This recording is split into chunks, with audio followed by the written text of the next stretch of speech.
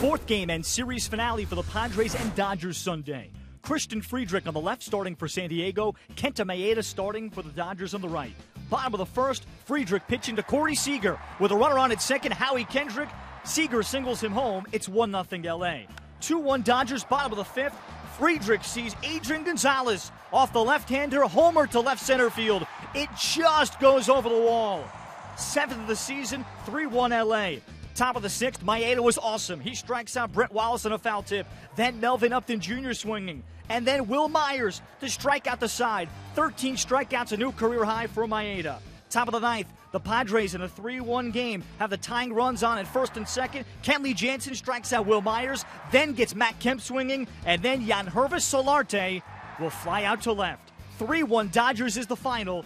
Jansen picks up his 27th save of the year as Maeda was super in his start. The Padres held to just 3 hits. Following the break, the Dodgers will travel to Arizona while the Padres open up a homestand facing the Giants.